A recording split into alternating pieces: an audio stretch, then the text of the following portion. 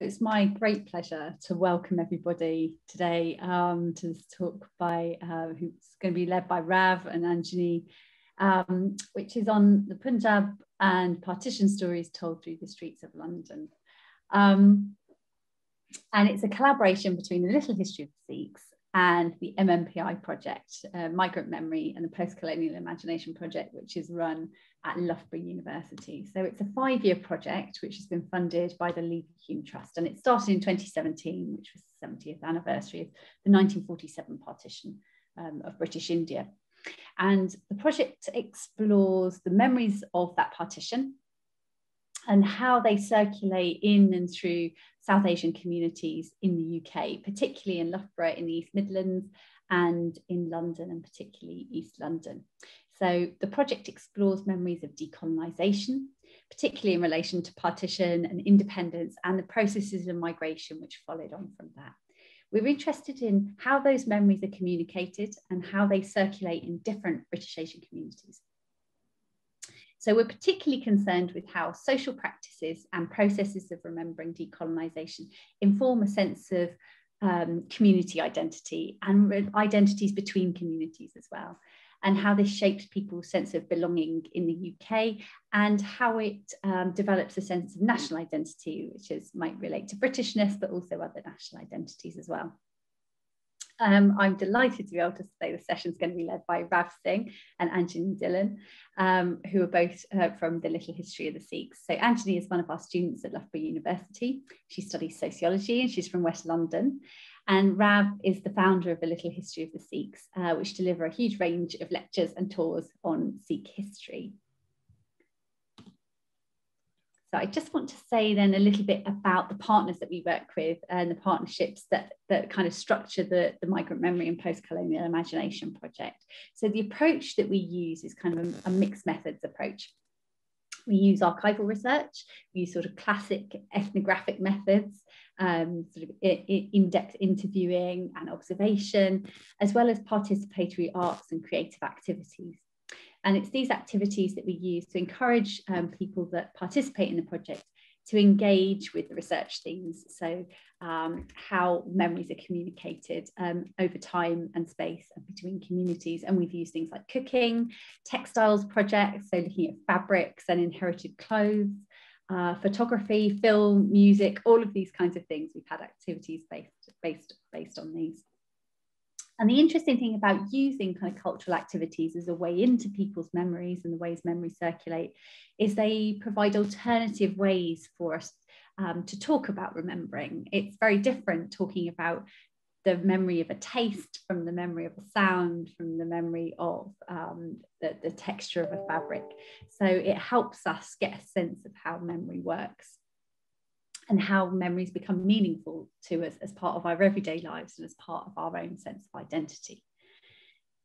And this is a reason why we've teamed up with A Little History of the Sikhs, apart from just being generally wonderful. The tours of London uncover the legacy of empire in contemporary Britain, and they offer rooms to reflect on the impact of colonialism by thinking about how we move around the space around us, spaces that we might be quite familiar with already, but that hold these kind of hidden histories.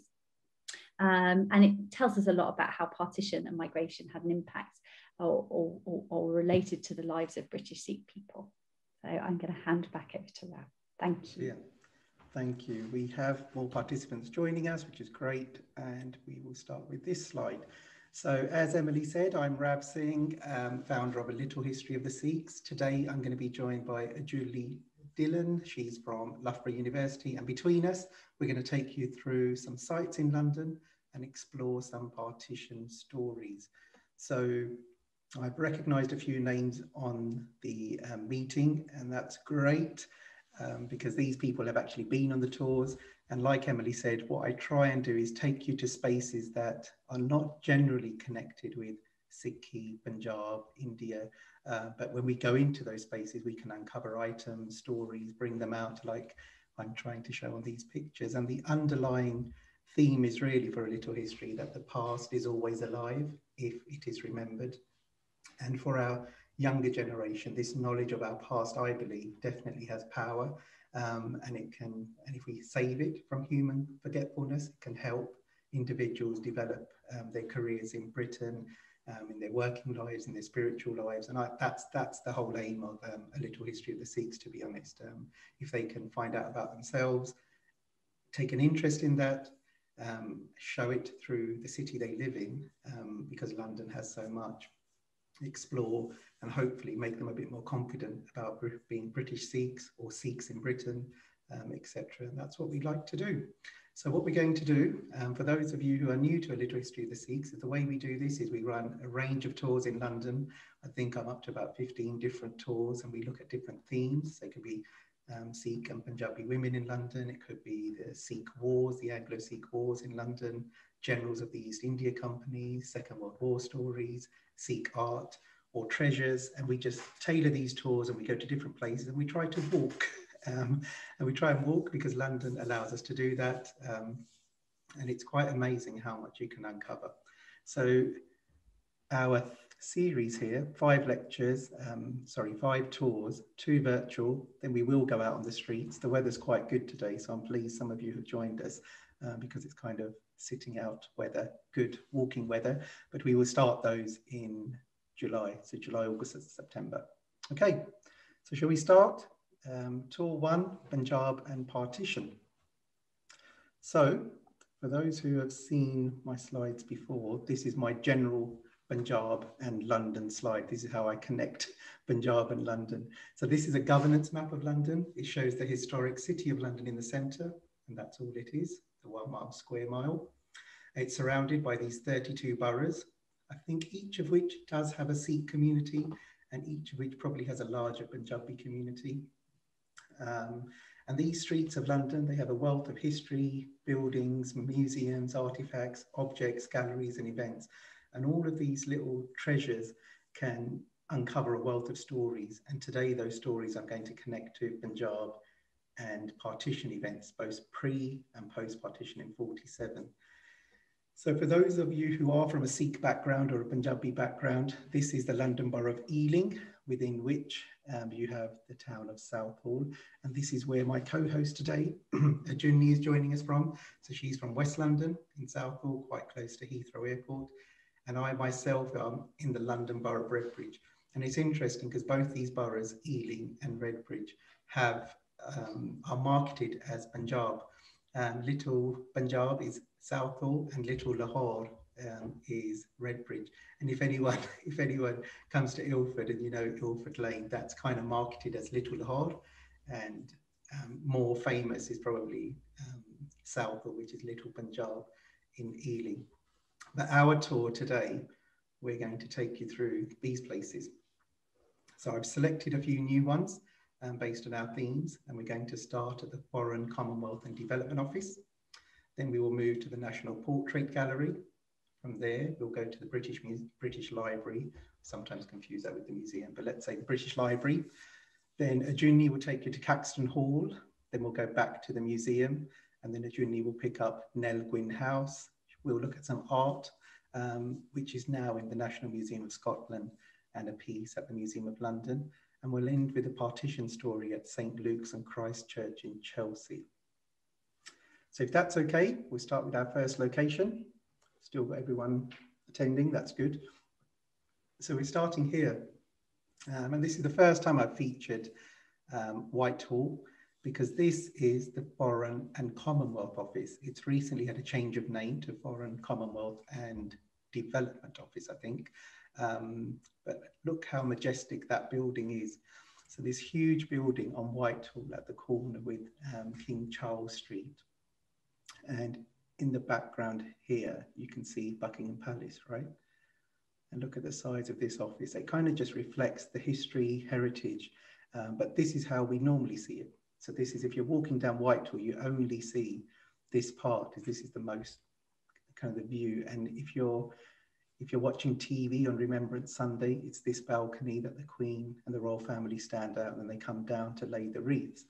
But it's quite an interesting building to actually go into, because I haven't actually gone in myself yet, but I want to do one of these open house events, you know, in September when they open up the architecture of historic buildings.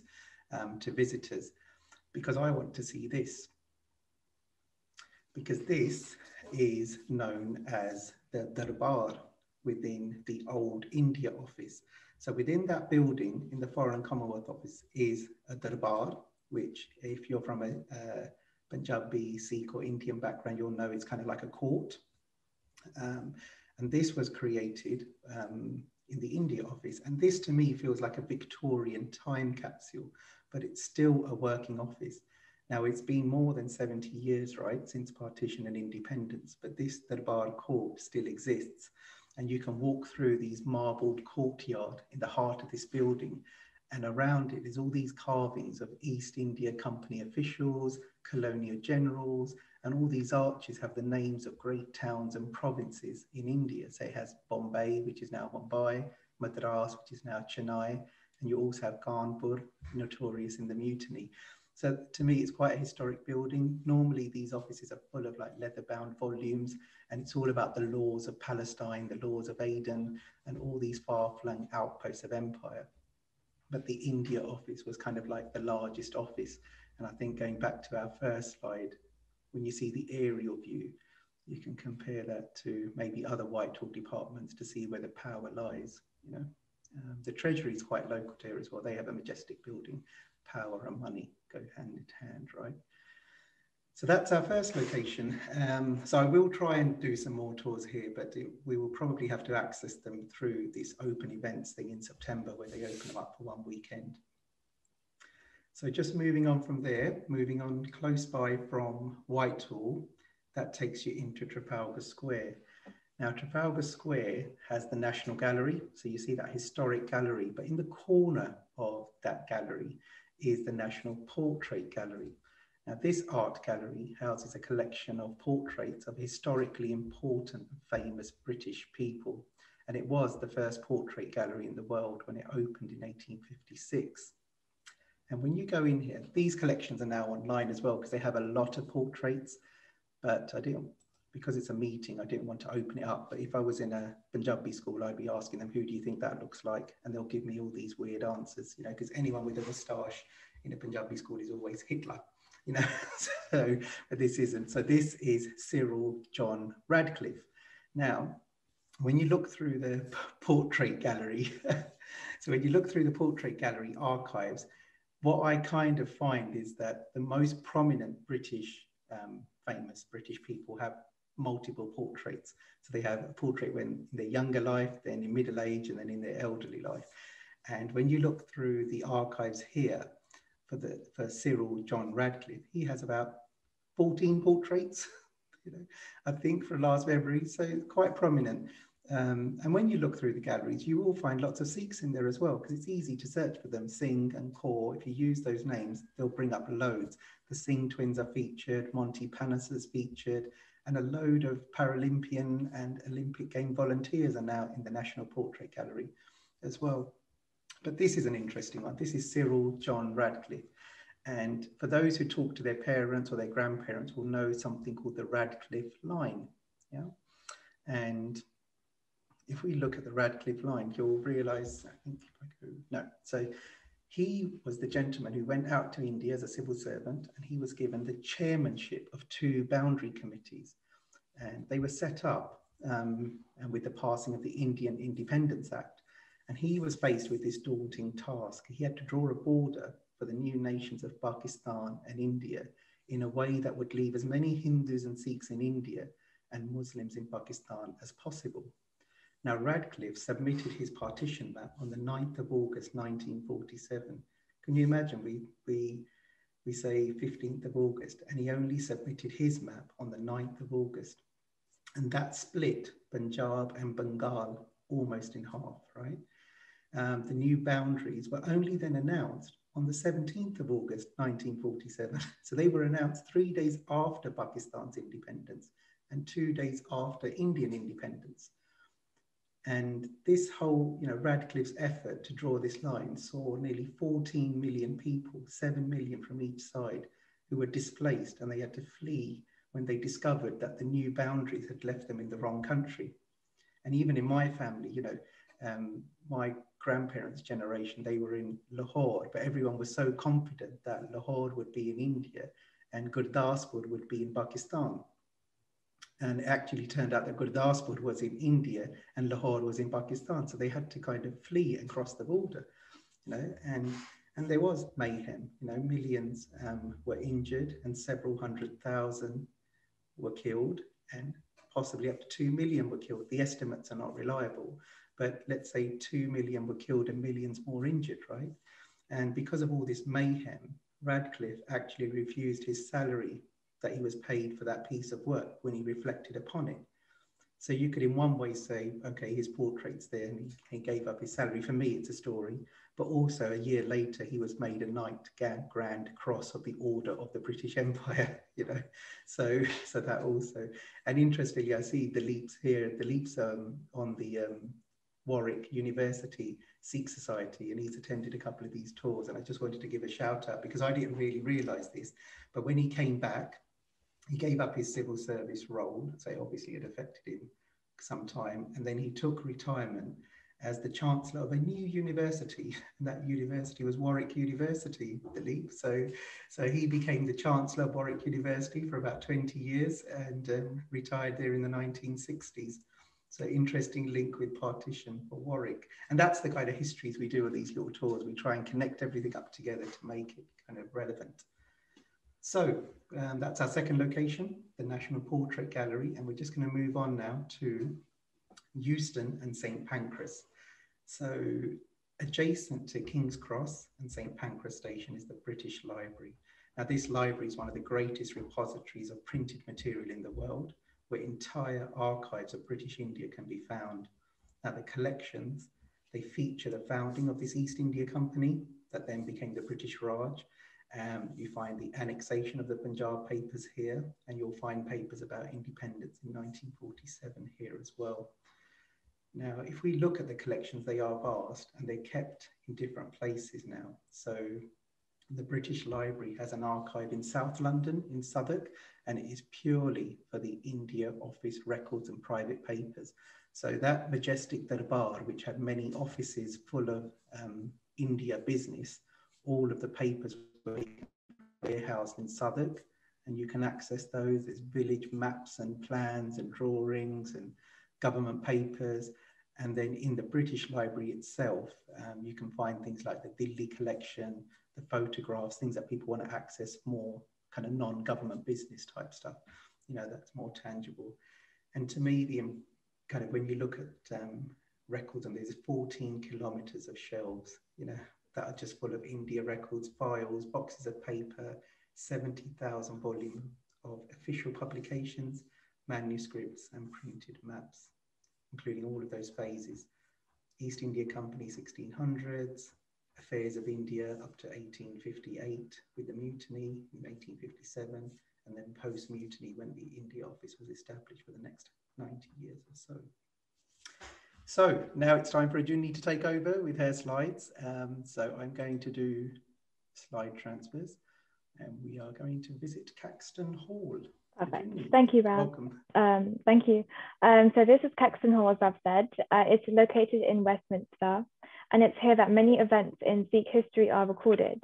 So the hall was originally built using red brick and pink sandstone and was opened as Westminster Town Hall in 1883.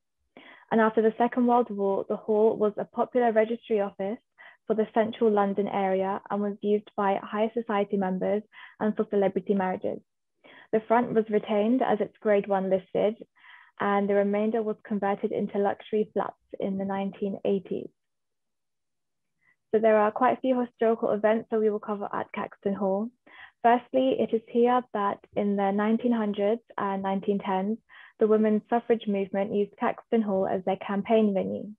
The daughter of Maharaja Dalip Singh, Princess Sophia Dalip Singh, played a central role in this movement. Another event is in the 1920s, Bhupinder Singh of Patiala was recorded on the steps of Caxton Hall with Sir Michael O'Dwyer, who Rav will talk about later on today. And lastly, the more popularly known association of Caxton Hall with Sikh history events is Uddham Singh and the assassination of Sir Michael O'Dwyer.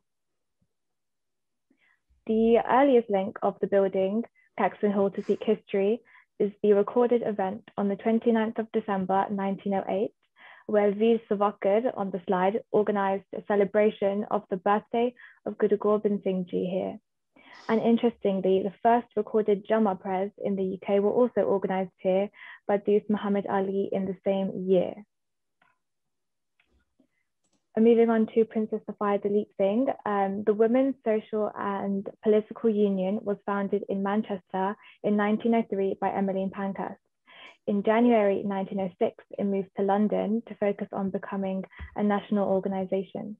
Caxton Hall was chosen as the venue for the first large meeting in the city, which took place on 19th February 1906.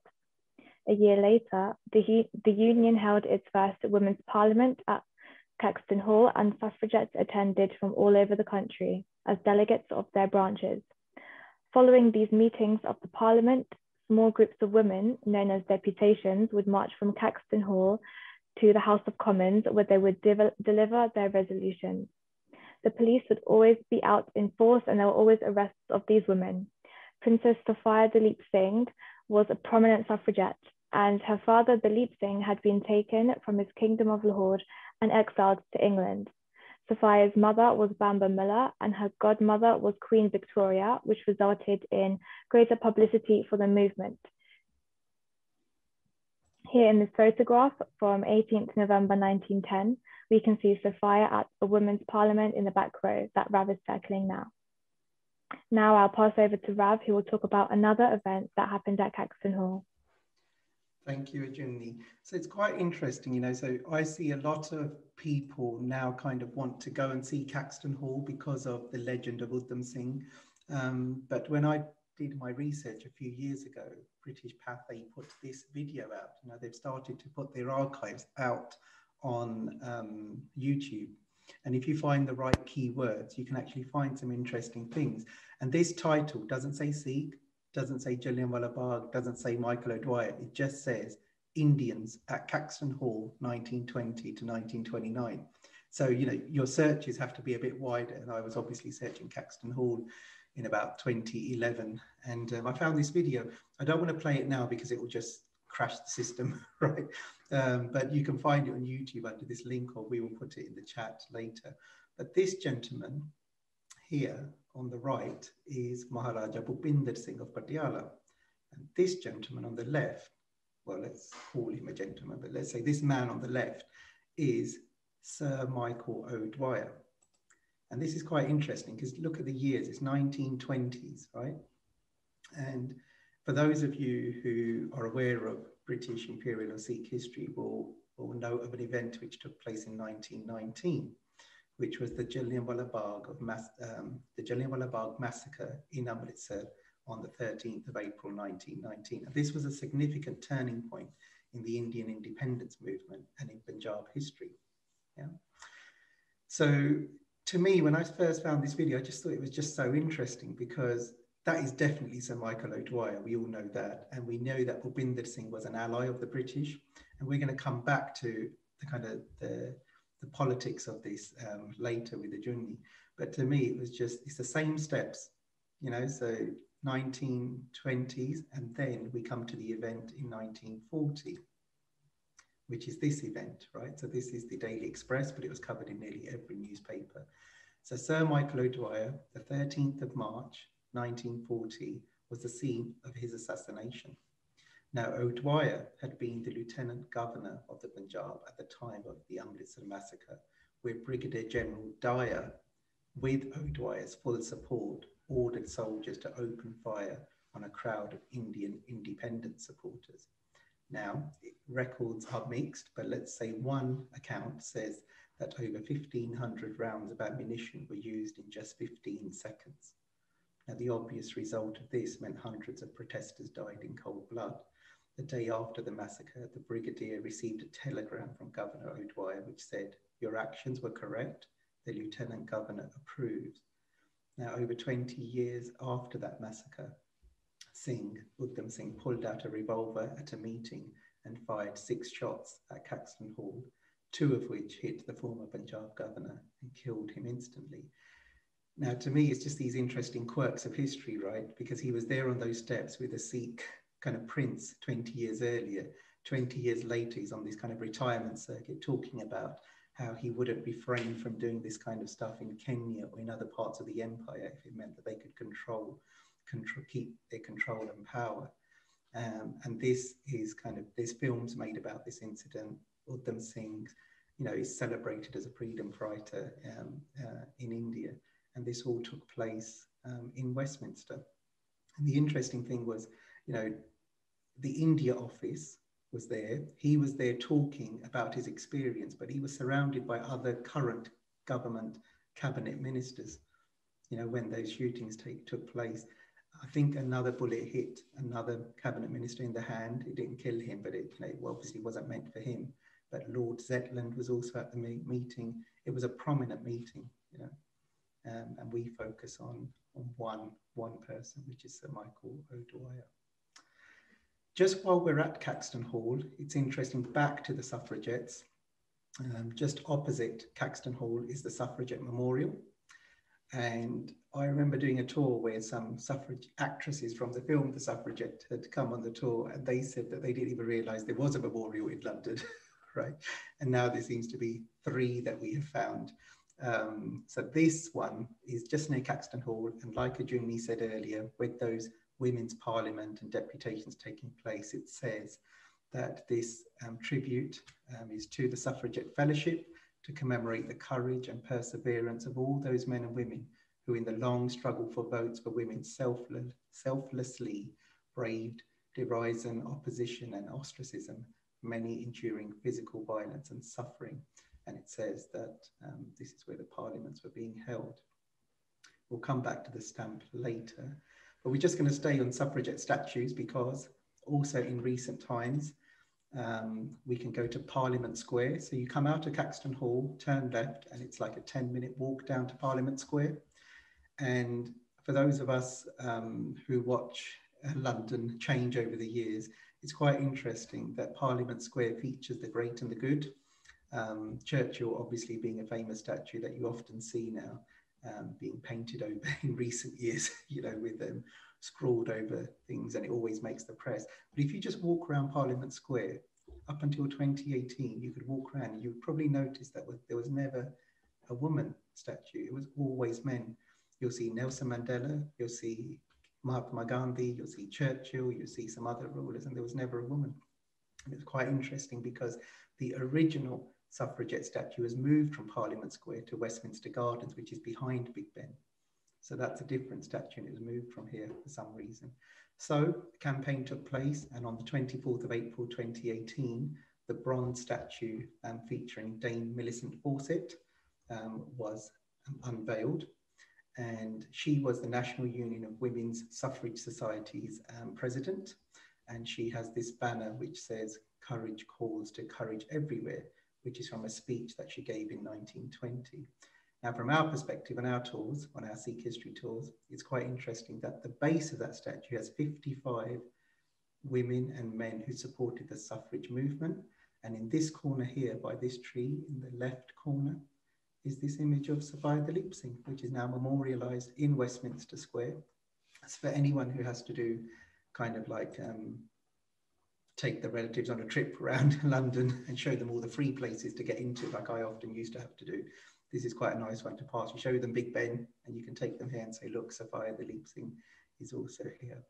We're going to stay on the theme of Sophia because I'm just going to take you across to Camden now, Camden near Holborn. And this is the British Museum. Its collections are dedicated to human history and culture, which was a learning point for me and maybe some others, because it's always difficult to find anything British in the British Museum, which is now why you realize it's not about Britishness, it's about human history and culture, which was quite interesting.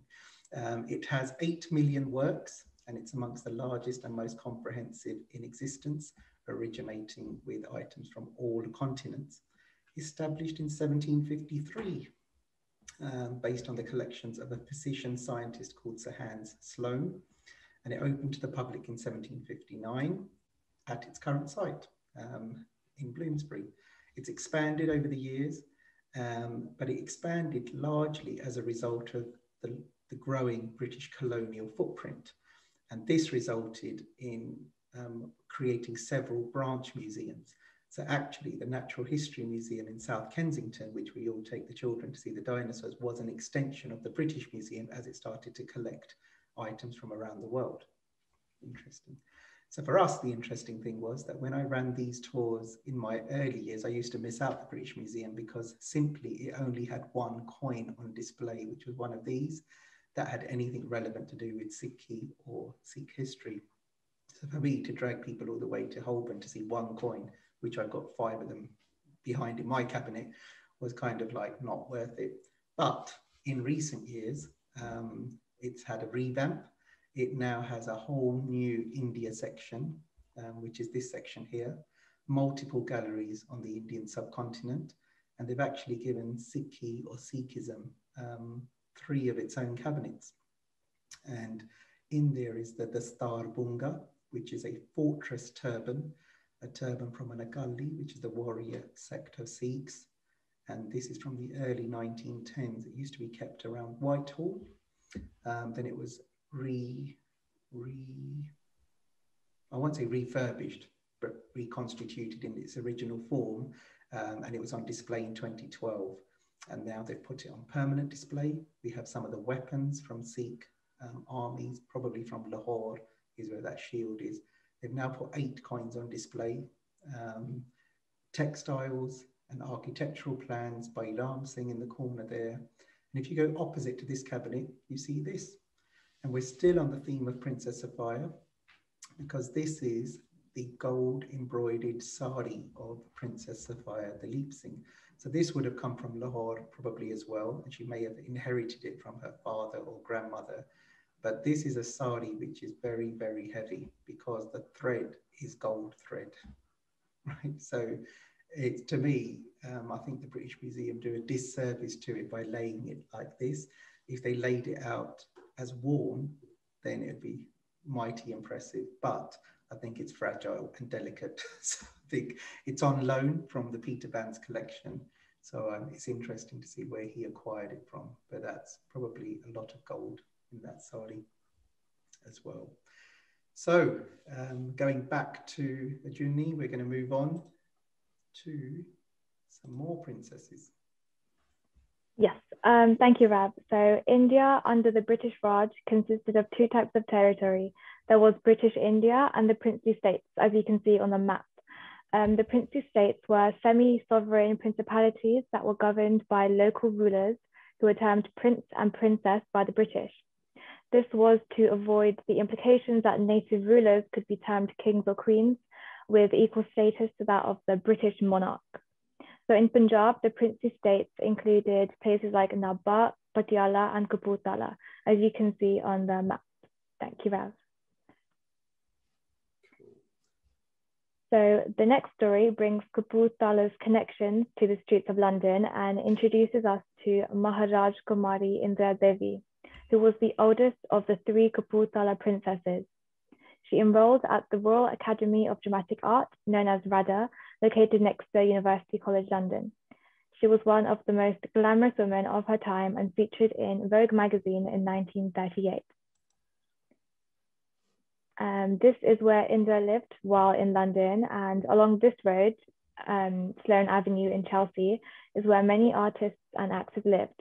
This road is still, decades later, full of luxury apartments as it's in central London.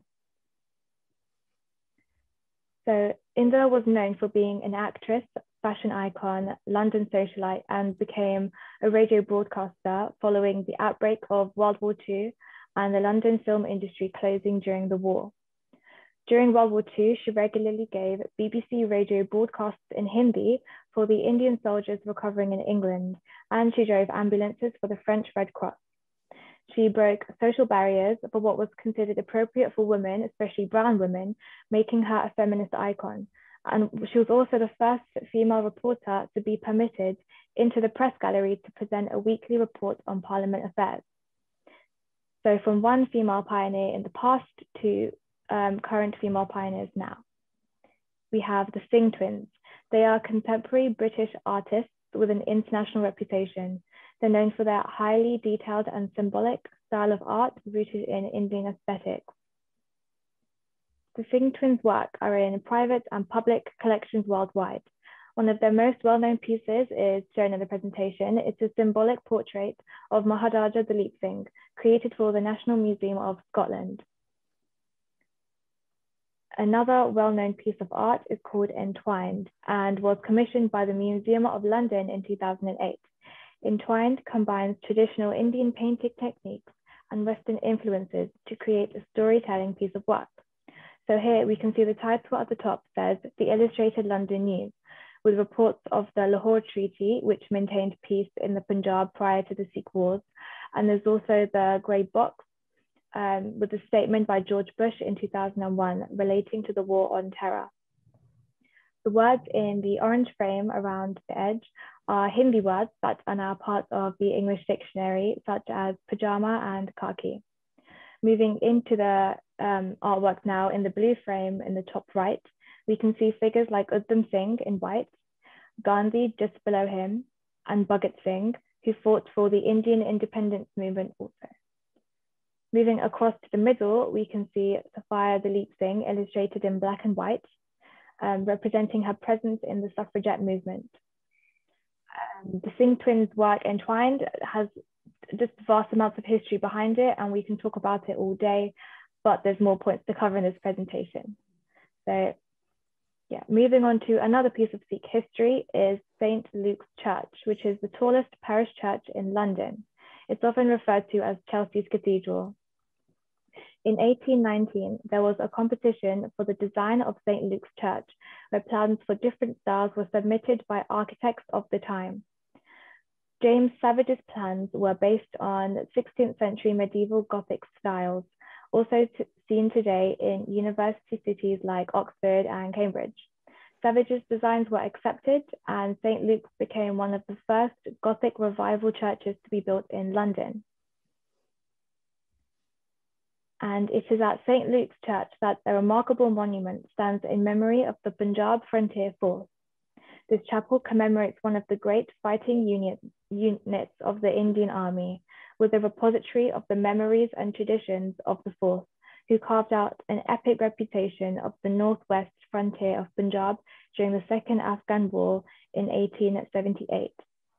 Having faced the Sikh armies on the battlefield in 1848 to 1849, the British recognized Sikh soldiers as formidable warriors and began to raise military units in the province.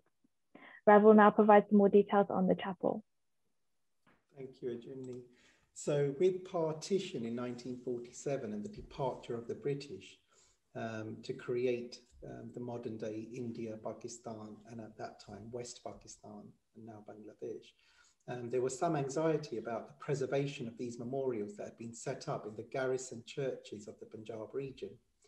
Now, many people in India in that Punjab area reached out to places in London, and they were getting kind of disappointing responses from museums and galleries and military places because everyone was so busy with the exit of the British from India. But it was this St. Luke's Church which agreed to receive the memorabilia from India. And what they did was they created a sanctum in the crypt of the church, and a chapel was actually designed in a section of the main church. So what we see is all of the regiments that made up the Frontier Force are commemorated in this chapel. The badges of 14 units are now carved on glass screens. The wooden walls have records on them, and the chapel chairs and the furniture is all from that Punjab region. The altar mantle here, the frontal here and the altar is also in the colours of red, gold and green, which are the colours of the Punjab Frontier Force, which we can see their logo here. Now, what happened when you go into this story is we take our tours here, and it was relatively unknown in 2010 when I stumbled across it by looking for some accounts, to be honest. I was searching the Punjab, came across some accounts, and the accounts were actually to close the association. And what they did was make these glass screens, and then they closed the association. And for me, when I walked in, spoke to people, the Gurkhas still have their crypt downstairs. So Gurkha regiments would come to the church to pay their respects or learn about their regiments. but the Sikh regiments or the Panjab regiments had kind of faded away. And when I walked in, they actually thought I was a Gurkha because only Gurkhas ever used to visit. But it really does feel like you're stepping back into time. This carpet here was donated in the 1950s by Her Majesty the Queen. All of these items on the walls that I was showing earlier, these are actually from Punjab. This flag is the 2nd Punjab Regiment flag. Above is the Union Jack from Kautuk. All the regiment badges are here.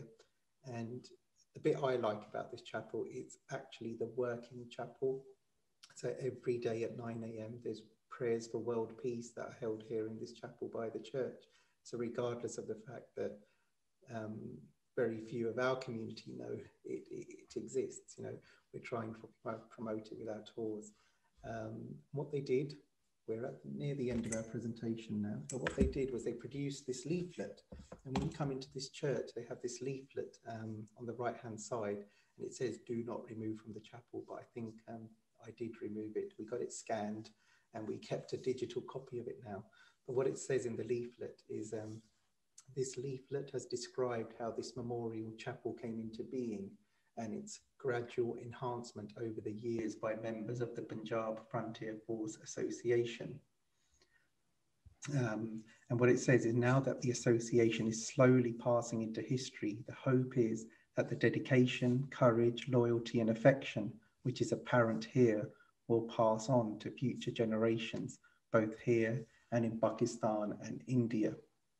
So I hope that's kind of a nice way to end the first of our tours, to just reflect on the fact that since 1951, there's a chapel in Chelsea which reflects a story of partition.